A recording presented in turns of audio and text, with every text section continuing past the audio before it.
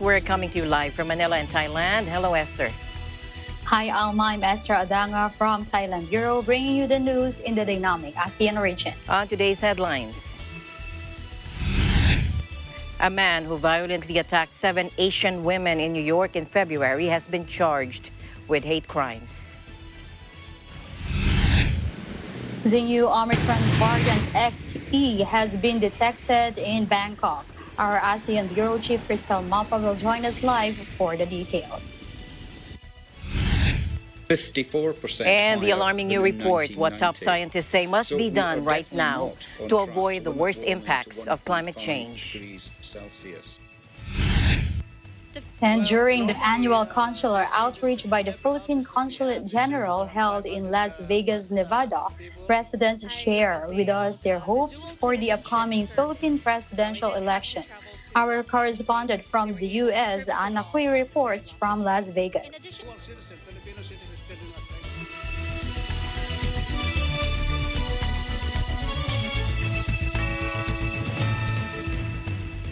First in our news, a man who violently attacked 7 Asian women in New York in February has been charged with hate crimes. Police say he attacked 7 Asian women in a span of 2 hours. On February 27, between 6 p.m. and 9 p.m., 28-year-old Steven Sajunk assaulted and beat the women in the eastern and central parts of the island of Manhattan. Manhattan's District Attorney Alvin Bragg said Sajunk selectively ambushed 7 Asian women in separate assaults, some of which he struck from behind, for no their perceived race. Bragg, the first African-American to hold the post of Manhattan District Attorney, said these attacks on 7 New York women, each fueled by anti-Asian hate, are yet another sobering reminder of the demonstrable fears that Asian American community faces.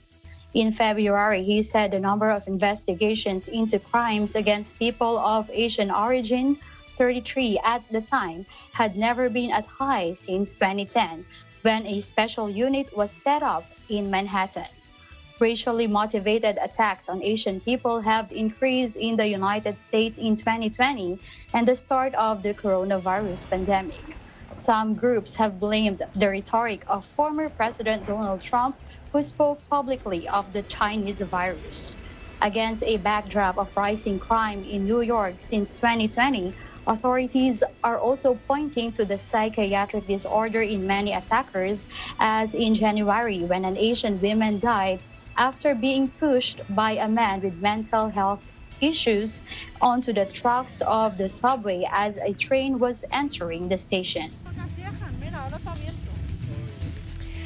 Asian Americans, including Filipinos in New York, are calling on leaders and communities to join them in rallying against hate crimes plaguing the country.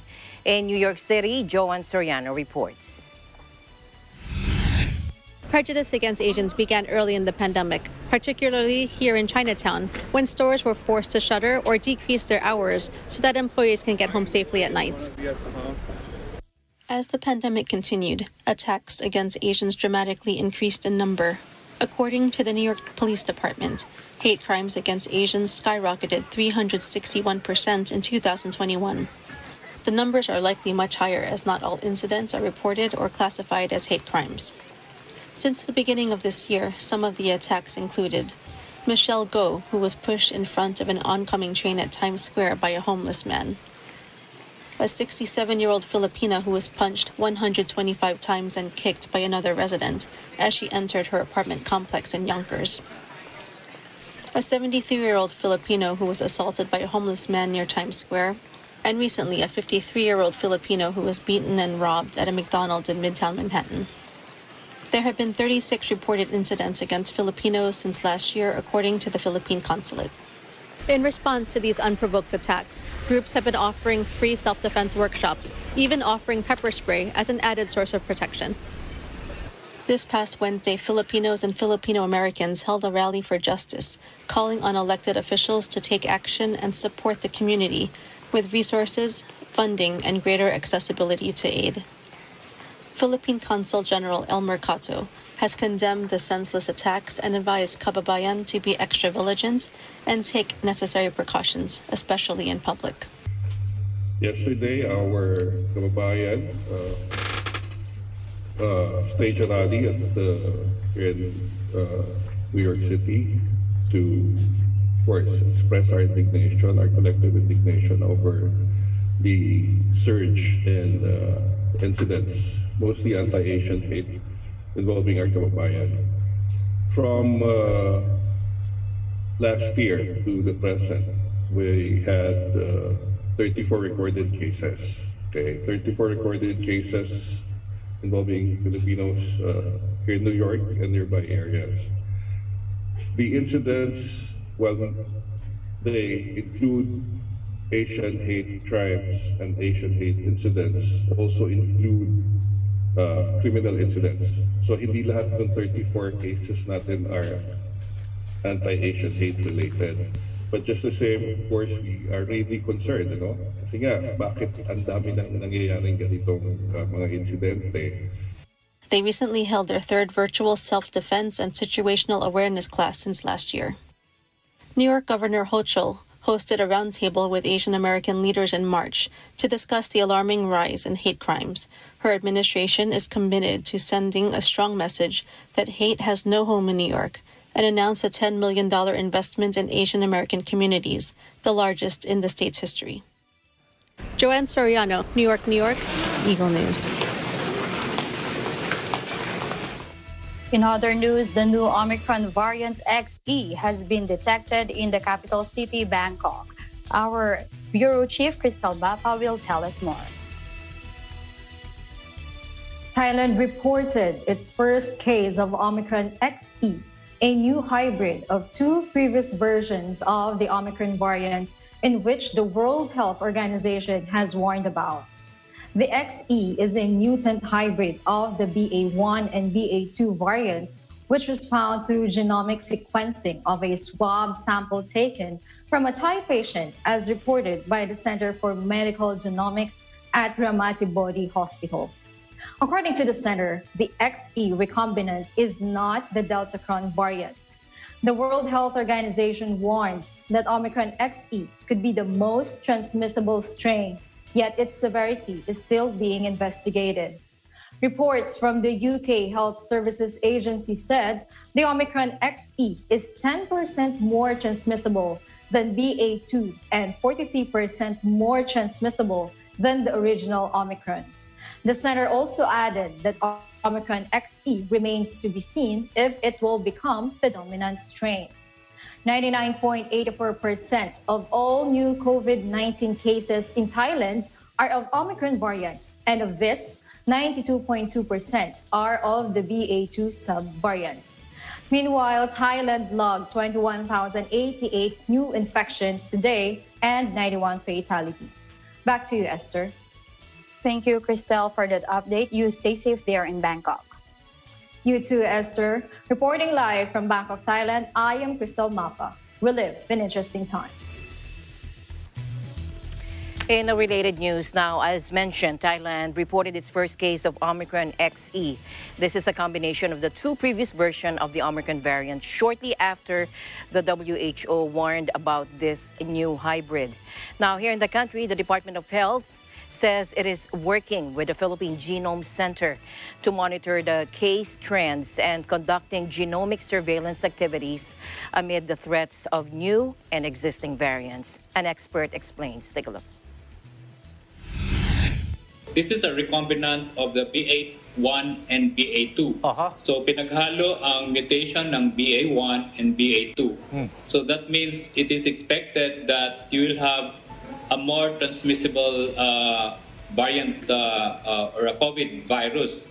And I think WHO has already mentioned that it is 10% more transmissible than the BA2. And you know, BA2 is the one that is the dominant variant now in most countries. And if you are looking at an XE Omicron more transmissible than this, then that will be really be dangerous in terms of it might overlap and it might be the dominant variant of concern although it's not been declared by the WHO as a variant of concern at this point in time.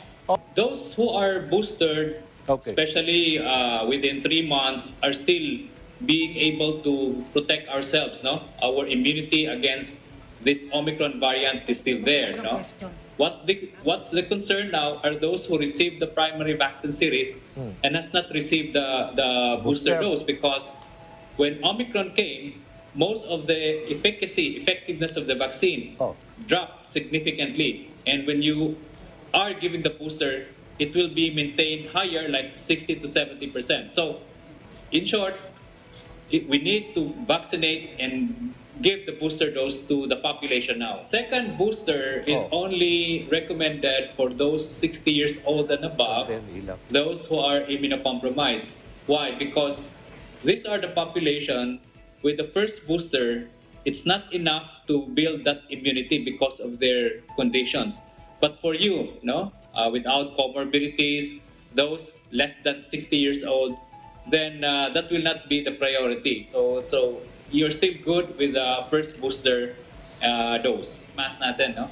We know that the face mask is the direct barrier against any aerosol or any airborne particles of the virus, no? Now, ang nangyayari ngayon, medyo kumakampante ang mga tao, nagtatanggal, no? So we need to emphasize again, no? The only way to be protected directly against aerosolization, droplet, is wearing the face mask properly and consistently.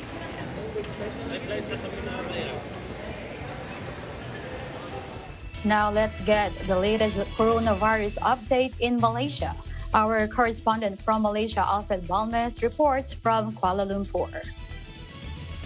Hi Esther, good afternoon. According to the Health Ministry, Malaysia recorded 10,002 new COVID-19 cases on Monday, April 4. Based on the Ministry COVID Now portal, 9,904 of new COVID-19 infection in the country were local transmission, while there were 98 imported cases. This bringing the total number of COVID-19 infections in the country to 4,256,469 cases since the pandemic began. The utilization of the hospital beds stand at 59.1%, while ICU and ventilator usage were currently at 53.8% and 33.1% respectively. A total of 28 deaths were recorded on Monday, with 7 classified as being brought and dead, bringing the total number to 35,127. That would be the latest updates for COVID-19 situation here in Malaysia, Esther. Thanks, Alfred, for your time. You stay safe and stay healthy. Likewise, live reporting from Kuala Lumpur, Malaysia, this is Alfred Balmes, and we live in interesting times. Thank you, Alfred, for the update on the numbers there in Kuala Lumpur. And now we go to the war in Ukraine. And fair warning to our viewers as we show you some images of dead civilians in the Ukrainian town of Bucha. More than 300 people were tortured in Bucha, according to authorities. The bodies of 5 men tortured and killed by Russian troops were found in a basement of a children's health facility, that according to the Ukrainian Prosecutor General's office on Monday. Now, AFP photographers entered Bucha, northwest of Kiev on Saturday, and directly confirmed the presence of some 20 other bodies, all in civilian clothing and some with their hands bound, in scenes that have sparked global revulsion and accusations of war crime. Dozens of corpses in civilian clothes were also discovered at the weekend in Bucha, on the northwestern gates of the Ukrainian capital, in the streets or in mass graves. Russia's defense ministry, meanwhile, has denied responsibility, saying that all its units withdrew completely from Bucha as early as March 30. And the Kremlin also dismissed these graphic images emerging from the town as fakes concocted by Ukraine.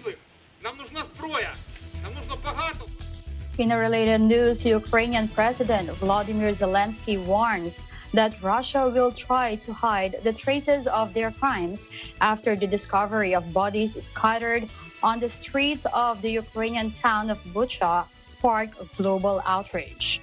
Meanwhile, U.S. President Joe Biden calls for a war crimes trial. Take a look.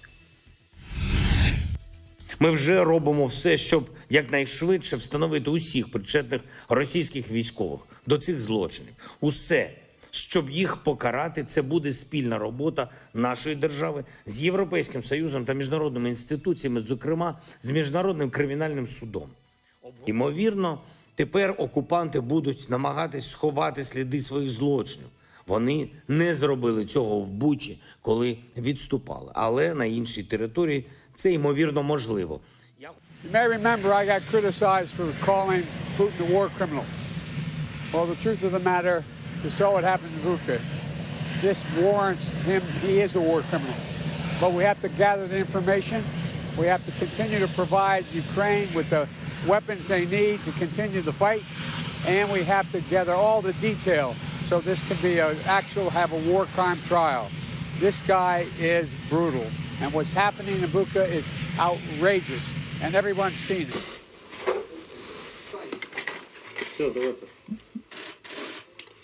Biden has called Putin a war criminal in the past, provoking an angry response from the Kremlin.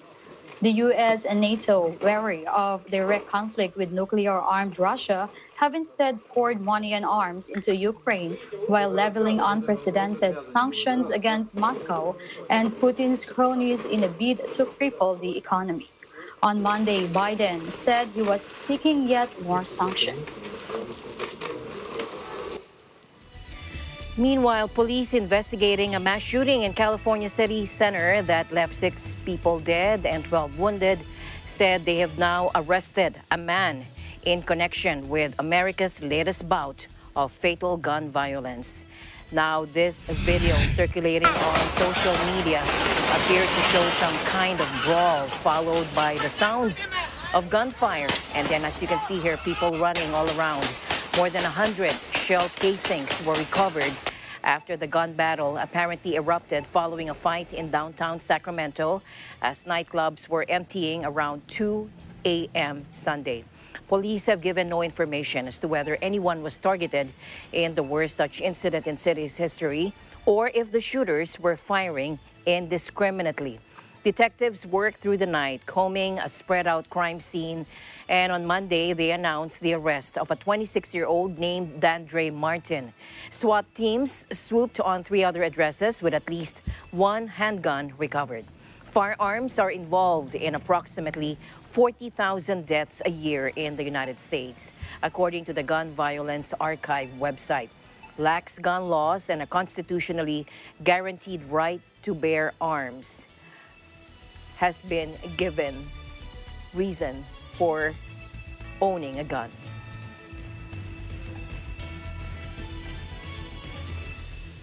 And the news continues here on ASEAN in Focus. Esther and I will be back right after this.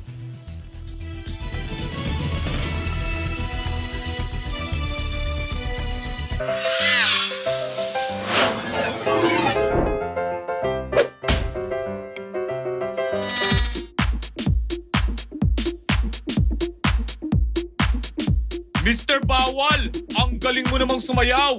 Pwedeng pa-copy ng dance steps mo? Oo naman, Mr. Pwede.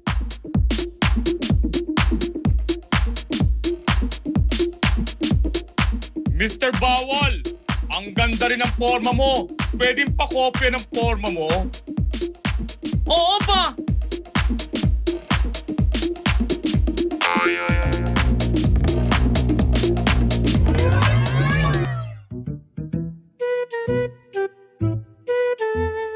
Mr. Bawal, pakopya naman sagot mo. Yan ang hindi pwede. Ang pagsilip sa sagot ng iba, lalong-lalong na sabotuhan. Oy! Bawal yan!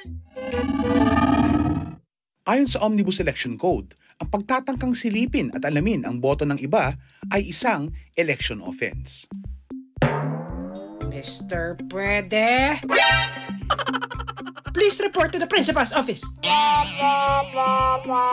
Ako si Mr. Bawal, nagpapaalala sa inyo na ang pagsilip sa boto ng ibang botante. Uy! Bawal yan!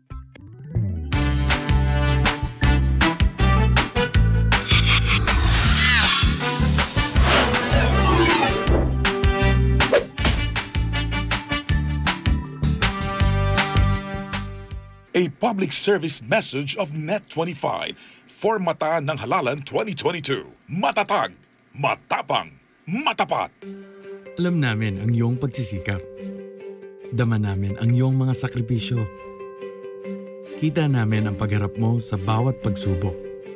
Kaya sa kabila ng mga hamon ng buhay, nandito kami para umalalay. Kasi katulad mo, gusto rin namin ang magandang bukas para sa kanya. Hatid namin ang dekalidad na edukasyon at makabagong pasilidad sa abot kayang halaga. Kaya huwag ka na mangamba. Sasamahan ka namin tuparin ang mga pangarap niya.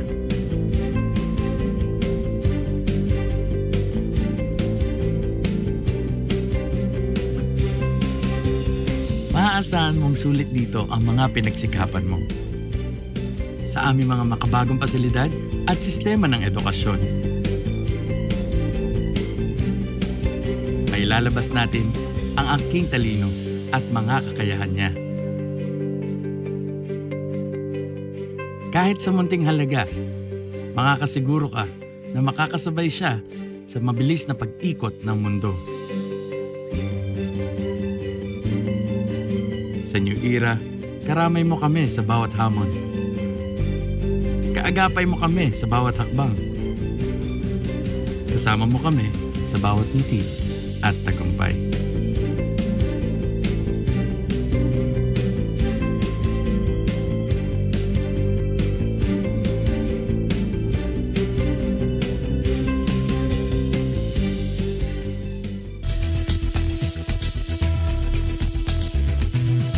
Welcome back. An alarming new report in what top scientists say must be done right now to avoid the worst impacts of climate change.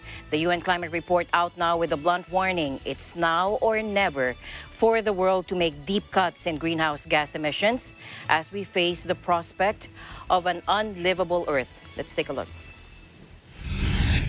54% higher than in 1990. So we are definitely not on track to limit warming to 1.5 degrees Celsius. Question, because the report is very clear that we need to take action now, or 1.5 degrees may become simply beyond reach. It may be physically impossible to get there. So the message is we don't have a date. We're not this year, not next year, this week, not next week, today, not tomorrow. And that would really be the message. We need to get on with this now, or 1.5 degrees will slip beyond reach. Climate change is the result of more than a century of unsustainable energy and land use and patterns of sustainable consumption and production.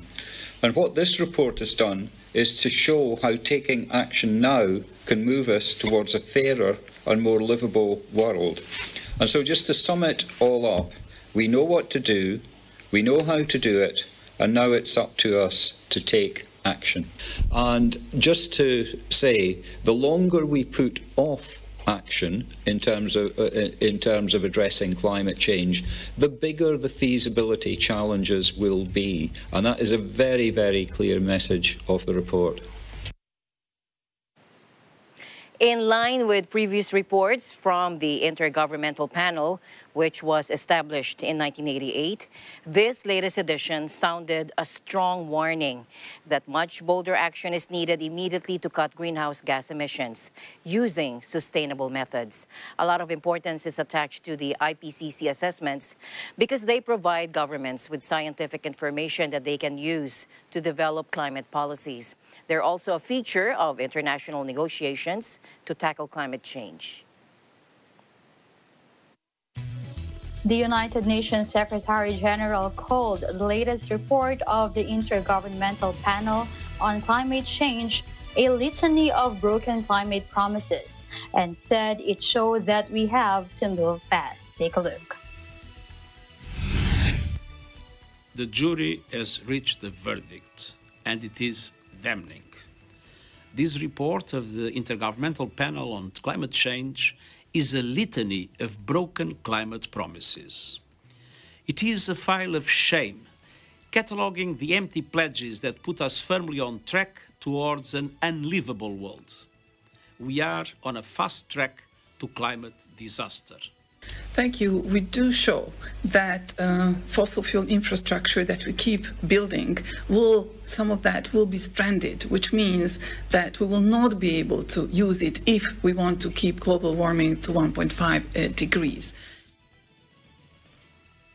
The UN roadmap to avoid disaster says we must stop increasing gas emissions by 2025, then simply cut them by 43% by 2030. Cutting back on long-haul flights, switching to plant-based diets, climate-proofing buildings, and other ways of cutting consumption that drives energy demand could reduce greenhouse gas emissions to 40 to 70% by 2050.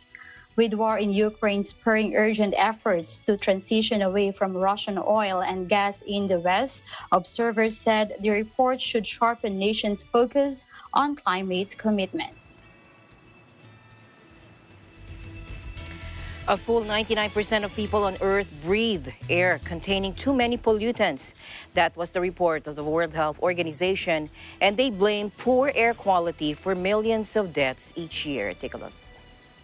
I'm a communications officer. That a big proportion, almost 100% of the global population is still breathing air that exceed the standards recommended by the World Health Organization. We know that every year more than 7 million people die because of exposure to this polluted air. Air quality is the poorest in specific regions like the Eastern Mediterranean region, the Southeast Asian region, and also Africa.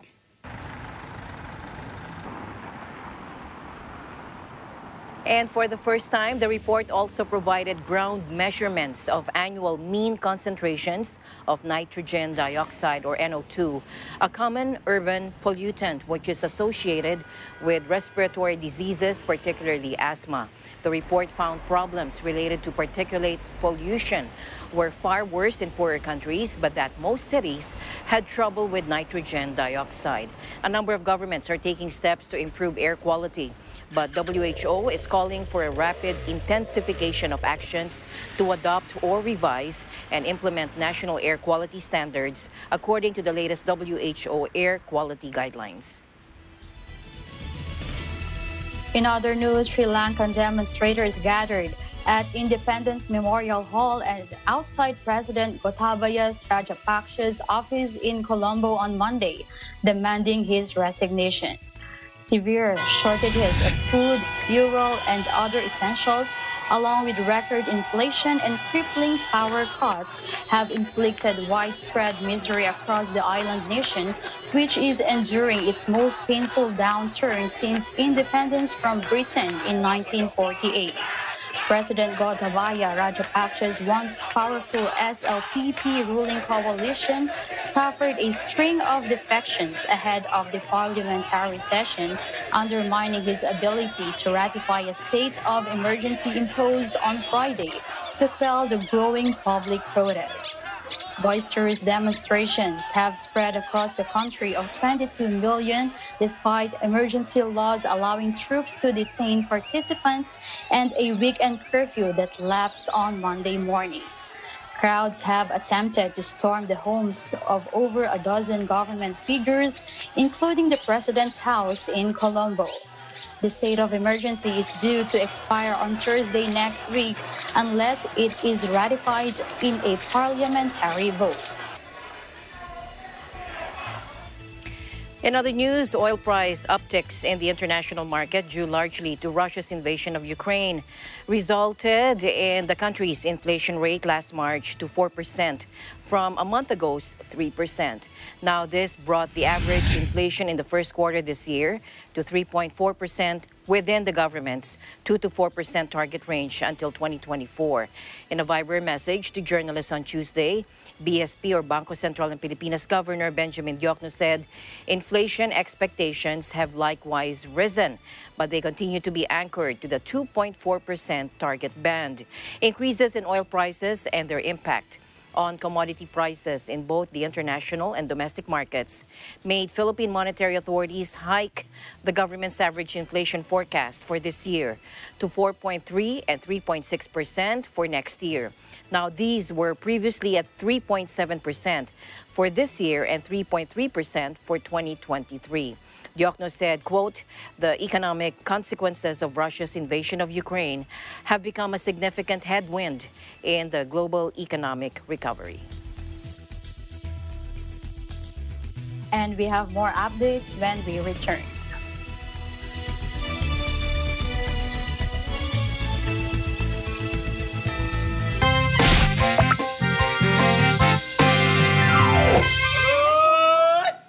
Nakuteng. Sigurado ako, maraming tao sa araw ng botohan. Naku, sinabi mo pa, pila dito, pila doon. Napakaraming tao. Alam nyo ba, sa araw ng botohan, bukas na ang presinto ng alas 6 ng umaga. Bukas na ang presinto ng alas 6 ng umaga? Wow! Parang choir! Mula alas 6 ng umaga hanggang alas 5 ng hapon. Eto nga, ang hirap pa niyan, yung hanapan ng presinto. Kaya nga sa araw ng botohan, mas makabubuting dumating ng maaga sa presinto para iwas sa siksikan at sa dami ng tao. Naku! Iwas din sa init. Tama! Agahan natin ang pagboto. Korek ka dyan, Mare. Teka lang, nagtitinda ka ng balot? Ay, ang aga pa. Dahil the early bird catches... Wala palang bird. Balot! Balot! The early balot catches... Hindi naman kayo worm. Bili na lang po kayo. Para sa karagdagang kaalaman, makipag-ugnayan lang sa pinakamalapit na barangay o bisitahin ang COMELEC website. A public service message of Net25 for Mata ng Halalan 2022. Matatag, matapang, matapat. Welcome back to the program. An ongoing water contamination crisis, the effects of Russia-Ukraine conflict, and still the uncertainties of the COVID-19 pandemic continue to dominate the news in Hawaii. Here's Eagle News correspondent Mio Asenas with a recap so far this year. The Navy has shown repeatedly that they are ill-equipped and incapable of making Red Hill safe. Make no mistake, the whole of government of Hawaii believes Red Hill should be closed. The Aloha State began the new year still dealing with the widespread contamination of the drinking water system in and around Pearl Harbor. Since November, nearly 100,000 residents had to be relocated and spend their holidays in hotels. In early March, the federal government finally decided to begin shutting down the aging bulk fuel storage at Red Hill, while the Honolulu Board of Water Supply encouraged island residents to begin saving water ahead of a drier summer season. Я хотіла би сказати, що ми всі дуже переживаємо за вас. Ми всі з вами, серцем ми з вами, хоч ми тут робимо, що ми можемо. І на 100% віримо в нашу перемогу. Останні слова, ми переможемо, в цьому немає сумнівів. І хочу сказати, тримайтеся і все буде добре. Слава Україні! Героям слава! In opposition of Russia's invasion of Ukraine, peaceful gatherings in Honolulu and even in the neighbor islands continue to take place. Local and state governments have also displayed their solidarity by lighting up famous landmarks in blue and yellow. The biggest of them is the state capitol, which has showcased Ukraine's colors through April 8. Ever since Hawaii lifted many of the COVID-19 restrictions, visitor arrivals and spending have been trending back to pre-pandemic levels. Visitors last February, for example, spent more than $1 billion compared to less than $400 million in the same period a year ago. Despite the good news, Hawaii's governor remains cautiously optimistic. We've seen previous progress wiped out by a Delta or Omicron variant. I will be ready to reinstitute the mask policy if COVID cases should surge. We are continuing to monitor the global, national, and local situation and will take the actions necessary. Finally, members of the Iglesia ni Cristo or Church of Christ on Oahu resumed their in-person activities, including a beach cleanup in West Oahu and the North Shore. Officials from Honolulu's Parks and Recreation Department were present to observe the event at Miley Beach Park. They also thanked the church members for taking advantage of the opportunity to hold such a project, just days after the city government lifted restrictions on large-scale gatherings. From Honolulu, Hawaii, I'm Mio Senas, Eagle News. We live in interesting times. Thank you, Mio. And for those tidbits of news from our Hawaii Bureau, happy anniversary to you guys.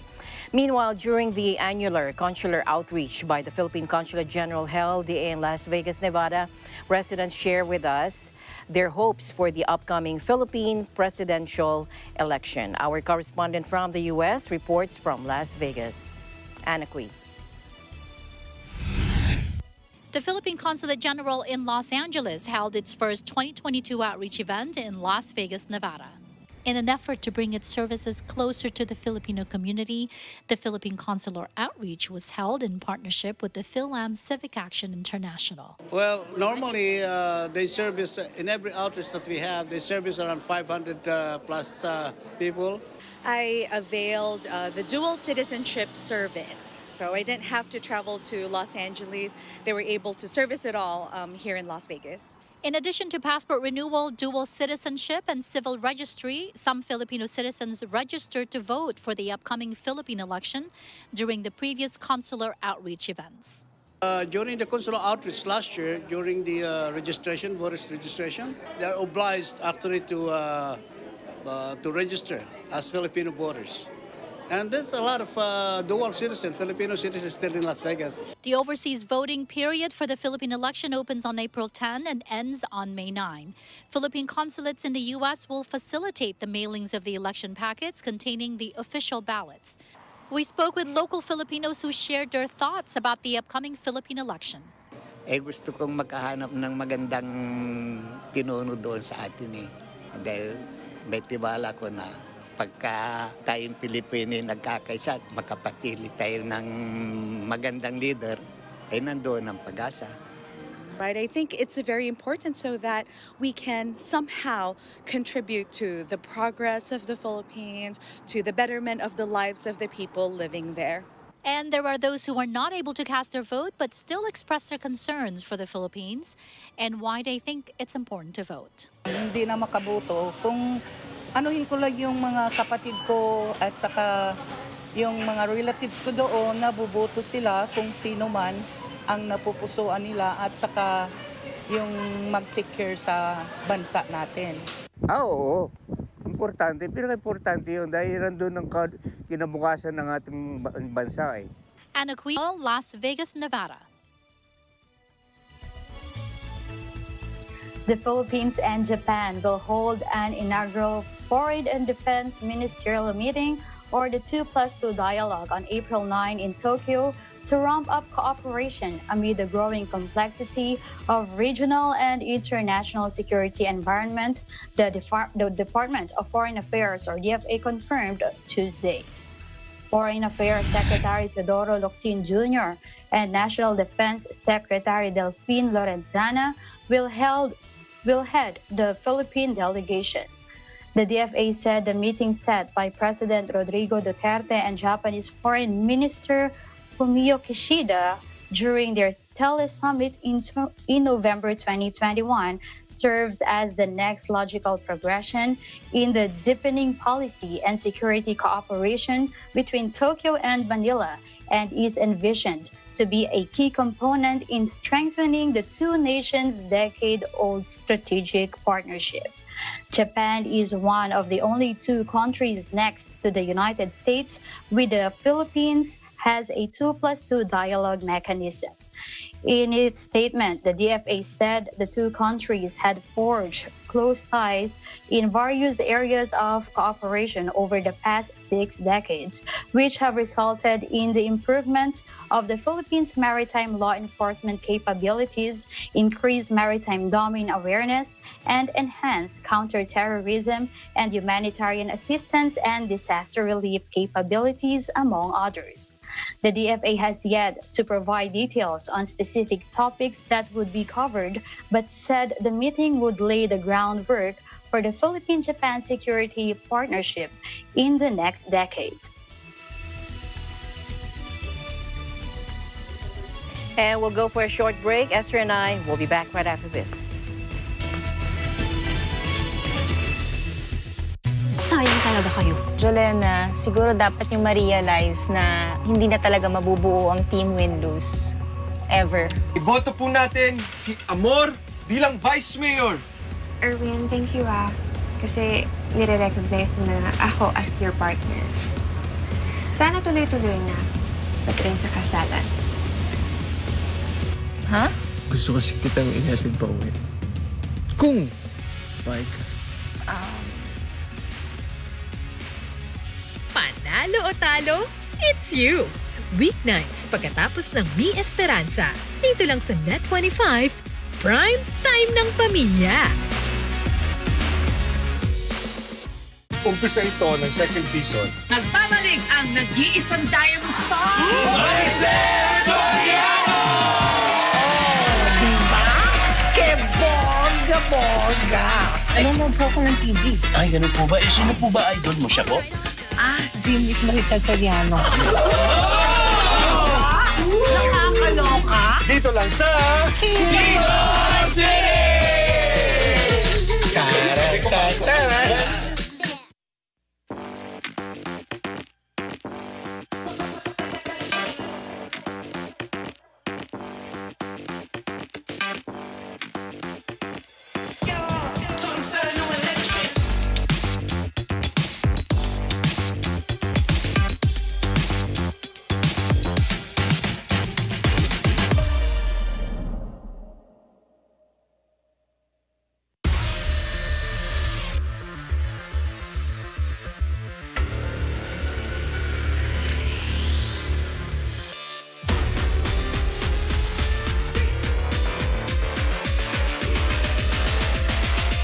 Welcome to Mobile Legends!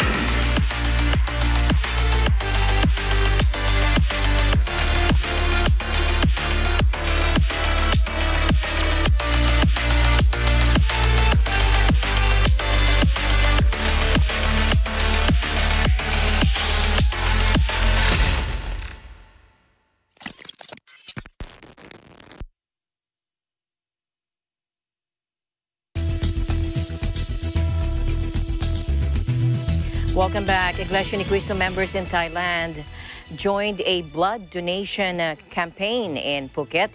Ian Celada reports from Thailand. Hello, Ian. We're here in Phuket Red Cross to witness members of Iglesia ni Cristo as they voluntarily donate blood. The volunteers followed the procedures on how they can donate blood, such as vital sign checking, and they also followed health protocols to curb the spread of COVID-19. Unang-una po ay para po makiisa sa aktibidad ng iglesia at makatulong po sa mga tao at sa komunidad. Ang layunin namin sa pagpunta dito sa pagbigay ng dugo ay para makatulong sa mga tao, lalong-lalo na sa ating mga kabayan. At ginagawa naman natin to lagi every 3 months. So, a year, nagagawa natin to ng 4 na beses. Maraming salamat sa mga donors, /volunteers, kasi lalong-lalo sa mga taga-INC, sa mga kabayan natin dito sa Thailand. Ito lang kasi ang dahilan natin para makatulong sa bansang Thailand. Maraming salamat. I hope we will continue in helping others. This socio-civic activity of Iglesia ni Cristo members in Phuket is a proof that no matter where they are, they're always united with the church administration in doing good to those who are in need. Reporting from Phuket, Thailand, this is Ian Silada, and we live in interesting times. Thank you very much, Ian. And Esther, did you have any blood donation drive there lately? You yes, did, right? yes, Alma. We also have blood donation in the eastern part of Thailand, so watch out for it. Okay. Thank you very much, Esther, for keeping me company as always. You know, it's always my pleasure, Alma, and that is the latest news in the ASEAN region. Thank you for joining us today here in ASEAN in Focus. This is Esther Adanga from Thailand Bureau, and we live in interesting times. Thank you, Esther. I'm Alma Angeles, and we live in interesting times.